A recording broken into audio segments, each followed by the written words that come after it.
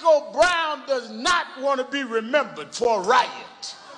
He wants to be remembered as the one that made America deal with how we gonna police in the United States.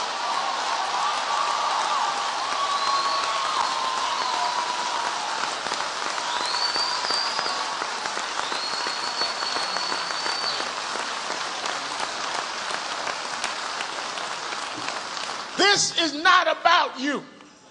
Not at all. Not at all.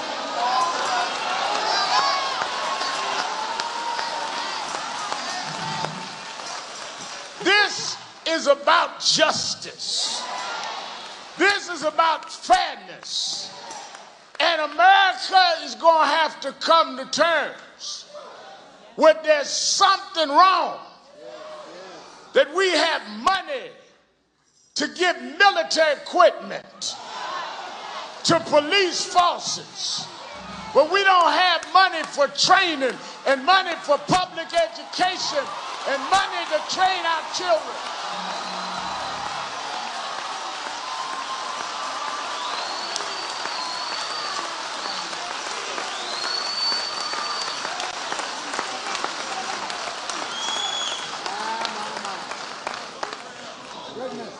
America.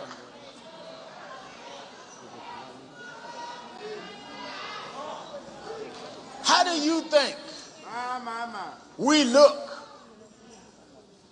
when the world can see you can't come up with a police report, but you can find a video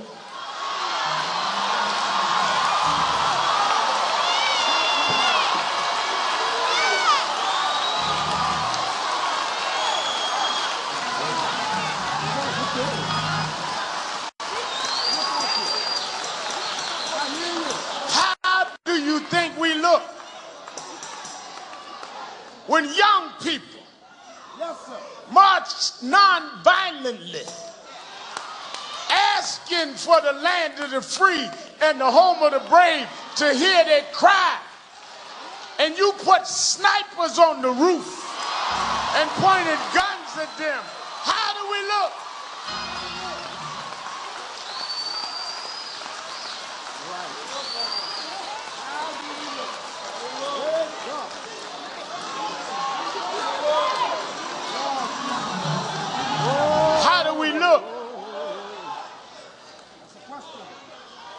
When people that support the officer, and they have a right to do that and an obligation if they feel that, but if they support him, they're supporters. But if we come to support the family, we're dividing the country.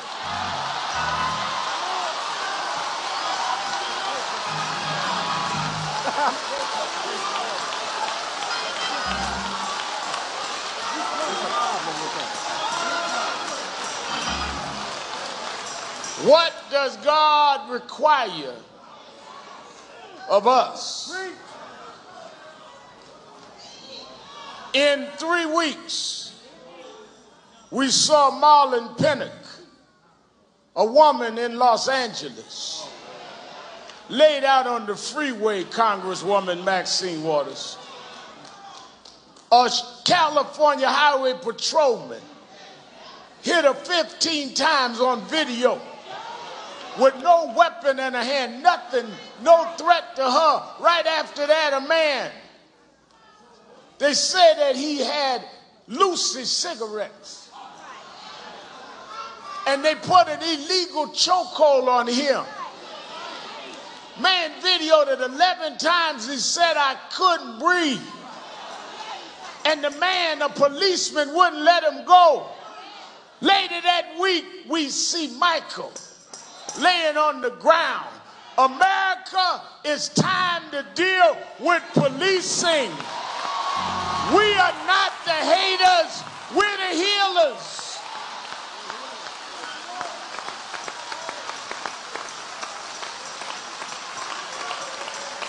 Well, what does it require of us? We can't have a fit. We got to have a movement. A fit, you get mad and run out for a couple of nights. A movement means we got to be here for the long haul and turn our chants into change. Our demonstration in the legislation, we have got to stay on this so we can stop this.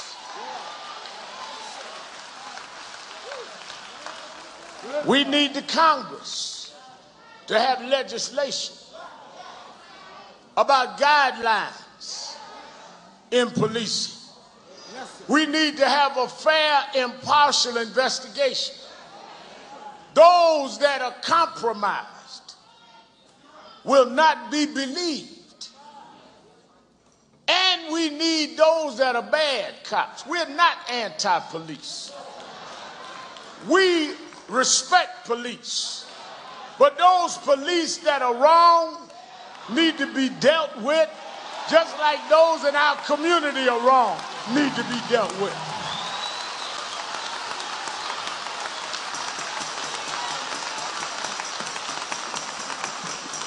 Let us be real clear. The only thing, if you have a bushel of apples, the only thing that messes up good apples is if you don't take the rotten apples out the bushel. We are not the ones making the cops look bad.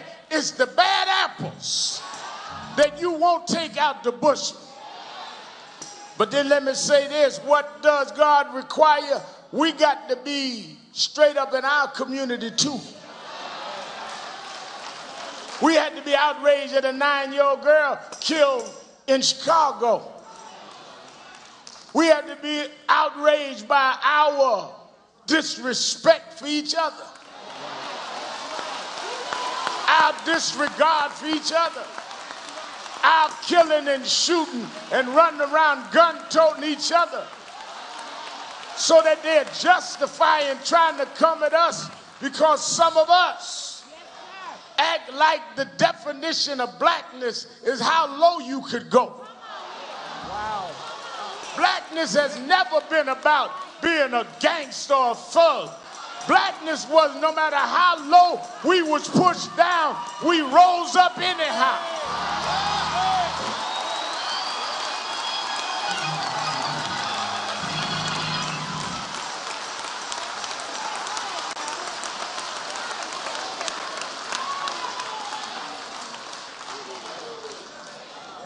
Blackness was never surrendering. Our pursuit of excellence. It was when it was against the law to go to some schools. We built black colleges and learned anyhow. When we couldn't go downtown to church, we built our own AME church and our Church of God in Christ. We never surrendered. We never gave up, and now we get to the 21st century. We get to where we got some positions of power, and you decide it ain't black no more to be successful. Now you want to be a nigga and call your woman a hoe. You've lost where you come from.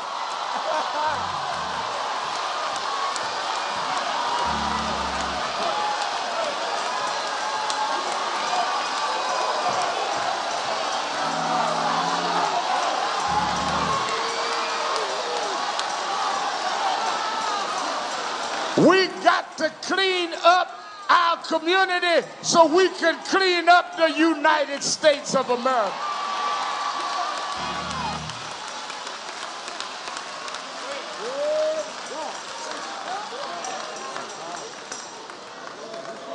Reverend Al, you don't understand what they doing to us. I understand it.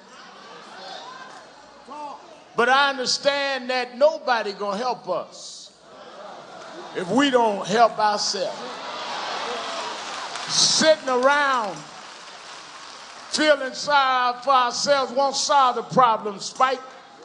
Sitting around having ghetto pity parties rather than organizing and strategizing and putting our differences aside. Yes, we got young and old. Yes, we got things that we don't like about each other, but it's bigger than our egos. It's bigger than who shot John. We need everybody, because I'm going to tell you, I don't care how much money you got. I don't care what position you hold. I don't care how much education you got. If we can't protect a child walking down the street in Ferguson and protect him and bring justice, all you got don't matter to nobody but you.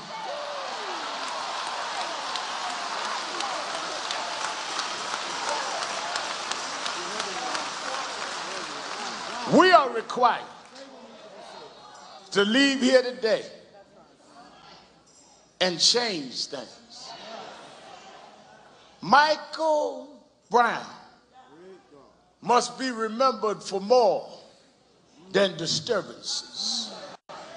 He must be remembered for this is when they started changing what was going on.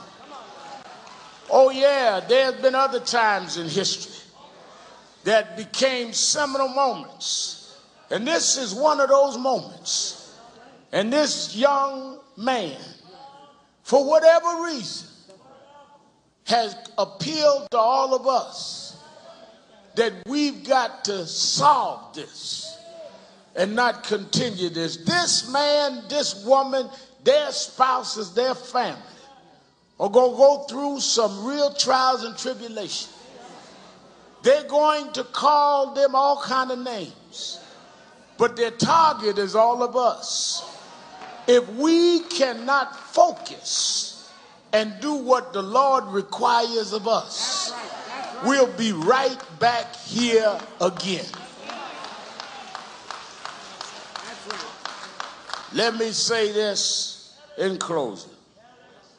The policies of this country cannot go unchallenged. We cannot have aggressive policing of low-level crimes and can't deal with the higher level. Something strange that you can get all these guns into the hood, but you run around chasing folks selling Lucy cigarettes and walking in the middle of the street. There's something crazy about that kind of policing.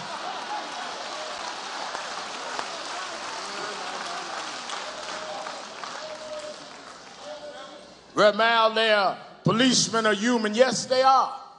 But they also have a different kind of commitment. Because once you put on that state badge and that gun that is state backed up, you cannot react like another citizen. You're supposed to be trained above that. And we should expect that in our community like they get it in any other community. No community in America would tolerate an 18-year-old boy laying in the street 4.5 hours, and we're not going to tolerate it either.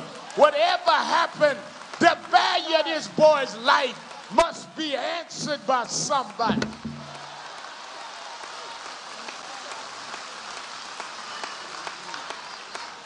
I want to say to the family, you got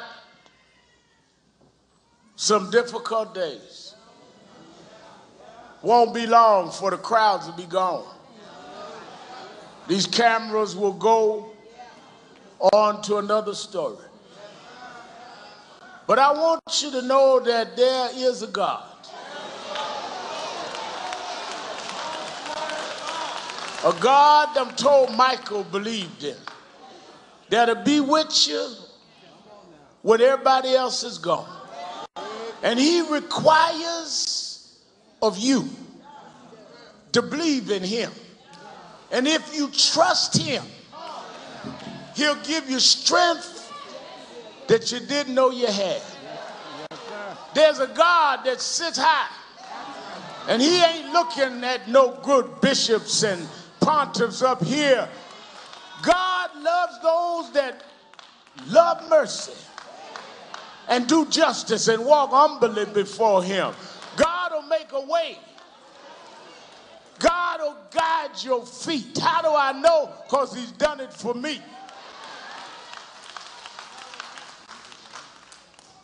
The challenge from here is that you must be committed that for whatever reason, God chose you and chose Michael.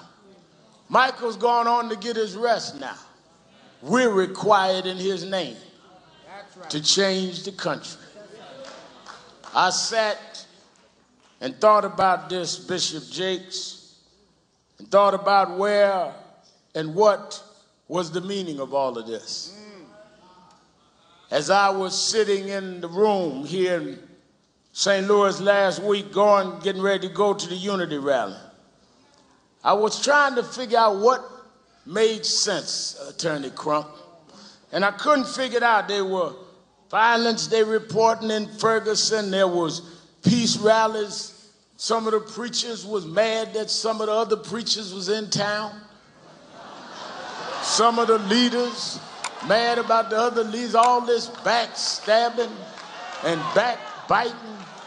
More folk worried about getting on the program than developing a program.